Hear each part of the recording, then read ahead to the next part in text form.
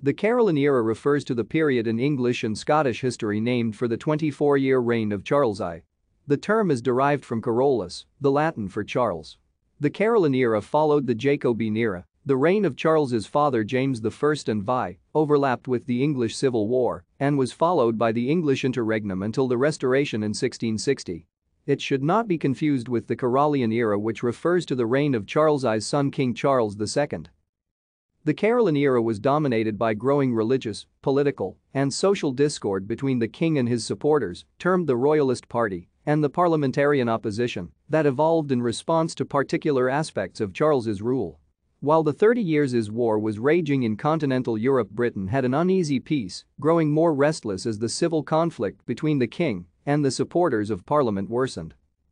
Despite the friction between king and parliament dominating society, there were developments in the arts and sciences.